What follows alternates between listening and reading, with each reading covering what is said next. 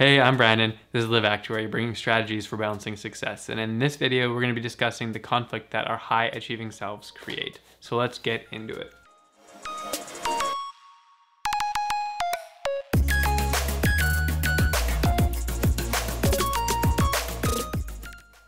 As usual, timestamps will be up here. The two topics we'll be talking about are the conflict that it creates in our own life, conflict it creates in business, as well as I'll give you all a life update at the end. The first conflict that being high achieving creates is this conflict in our personal lives. Like, how do we not become myopically focused on the extraordinary? How do we embrace who we are while striving for excellence at the same time? I really wanted to talk about this idea when I heard these two questions in a podcast, and they were, how do we be self-accepting without becoming complacent? And how can you be high achieving without being self-abusing? Now, they went further on to discuss in the podcast that a good way of doing this is to schedule things. And that's what I have in my past and my life done, is just schedule time for both sides. Like, I schedule time for making these YouTube videos. I schedule time for studying. I schedule time for looking after myself, meal prepping and working out. And I know that if I didn't schedule time for these things, I wouldn't do them. I just wouldn't do them.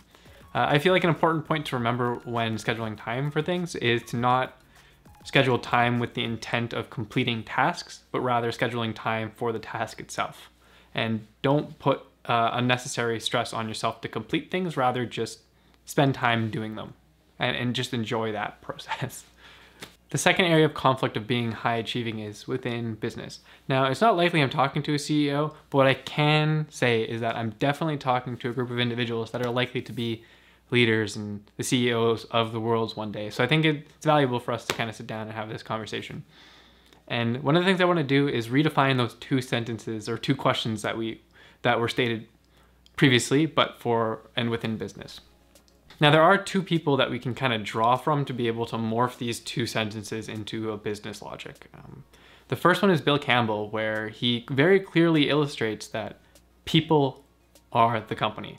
So if people are the company, then really our personal lives issue conflict is still applicable within the company because people are the company. The second person we can pull from is the founder of Rakuten. One thing he says, and one of the rules he has, is the 3 of 10 rule. I think that's what it's called. But basically, the idea is that when staff or a company grows by a factor of 3, everything breaks. All the processes, all of this, so everything doesn't function the way it should anymore. And that's what he has learned through his life building Rakuten as a company. The way I've been able to rewrite these sentences are, the first one being, there's a line between accepting processes that exist and creating work due to inefficiency, as well as how do we be a high achieving growth-based company without reducing employee engagement.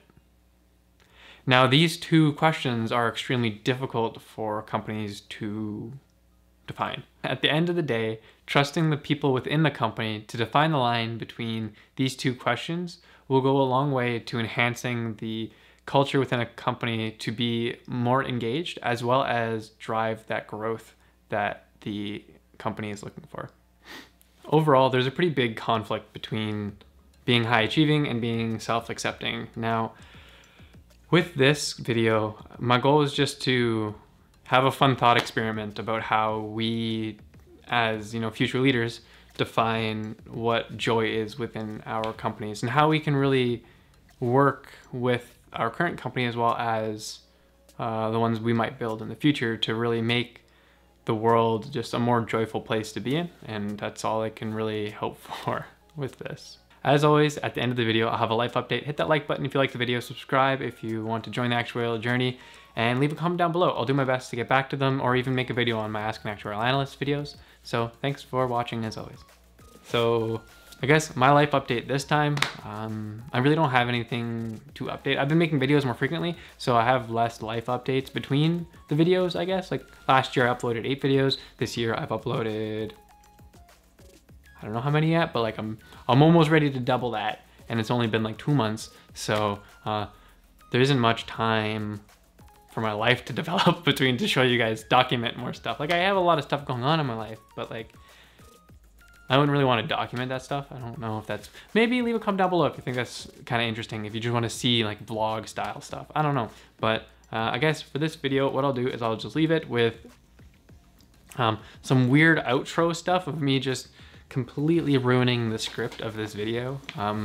Make the future of companies more enjoyable. Enhance the enjoyability of companies. Enhance the joy that we experience working with companies. As always. So thanks for watching. Wow.